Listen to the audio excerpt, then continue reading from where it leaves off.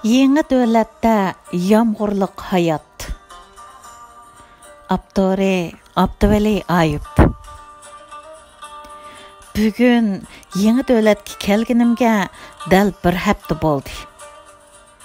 Təcrübələrini yakunlab, aldımğa chiqadiganға hech bir Uyg'urga xabar qilmadim. Ularni jamoatning ichida quchoqlashni, jamoat quchog'iga olganda quchoq echishni qaror qilgan edim. Shaharlik hukumat va kutubxonadan qarshi elishga chiqdi. Sababi hukumat panaliq ishlarimga, kutubxona ijodiyat ishlarimga yordamda bo'ladi ekan. Manga burunla uylarni o'rinlashtirib bo'lgan bo'lg'achqa, o'z uyimga tushgandek put qo'limni so'zib, hatto Uyg'urlar bilan qinib, mungdashish, plan qilish, ziyoratlar bilan o'tib ketdi. Mana endi shaharlik kutubxonadagi ishxonamda o'ltirib, ijodiyatga tushib ketdim.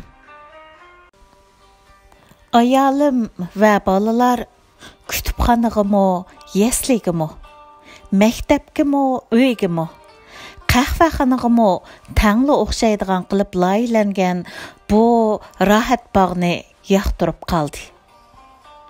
Bola beqish yo'q, g'am qilish yo'q. Faqat va faqat kitob o'qish, yezish, plan tuzash, muxbirlarga Uyg'ur dardmanlarni davomli tunishtirish bilan kunlar o'tib. Fransiya haqida bir kitob yozay deyman.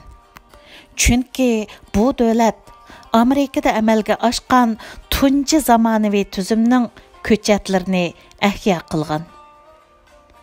Yahudilarning davlat qurishiga turtki bo'lgan dunyoga san'at, ma'rifat va zamonaviy tuzumning o'rnaklarini taqdim qilganligi bilan qadrlik.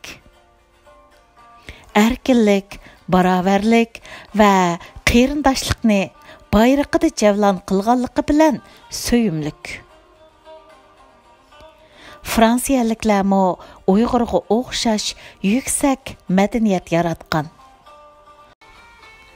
Tajovuzga uchirgan taqdirini xonlar va g'o'jalarning qo'lidan, xon g'o'jalarning birlashma zulmidan va yotlarning istilosidan qutqizib, jumhuriyat qurib chiqqan. Shunga Fransuz tarixidan bizning ulga oladigan yerlarimiz ko'p. Ularmi bizga o'xshashlar, nada daptaranglasa, shu yerda mo'ra, bal va oyoqlarini o'yintib paydo bo'ladigan san'atkor millat. Yozadigan kitoblarimda zulmning, zavollikning muqaddimasi emas, saodatning harpis ekanligini isbotlayman. Albatta buni kitob bilan isbotlab bo'lg'ili bo'lmaydi. Saodatli kunlarning kelishini harakat orqali kapolatga ega qilish kerak. Uyg'ur madaniyati va tarixini bolalar tilida yezib chiqishga tirishiman.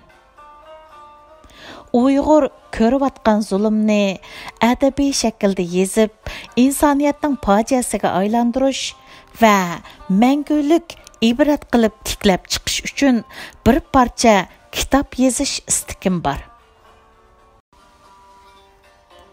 Yamghurluq hayot, g'olibiyatga tashna, hurlikka taqozo qalbimga muhabbat urug'larini chachqay.